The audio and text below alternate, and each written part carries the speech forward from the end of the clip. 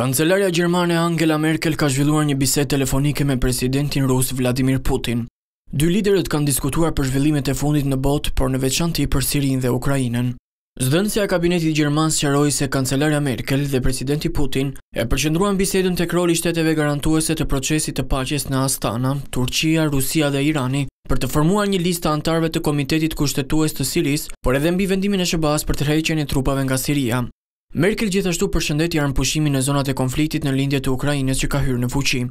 Nga ana tjetër, ministri i jashtëm turk pas një takimi në Moskë me homologun e tij rus Sergej Lavrov, tha se dy vendet kanë vullnet të përbashkët për pastrimin e territorit sirian nga të gjitha organizatat terroriste.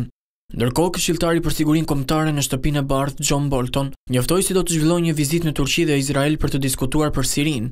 Një vendim i tillë vjen pasi kreu i shtëpisë së bardhë Donald Trump njoftoi tërheqjen e trupave amerikan nga vendi. Një vendim i tillë u përshëndet nga Ankaraja, por shkaktoi shqetësime në Izrael, aleatin më të afërt të SBA-s.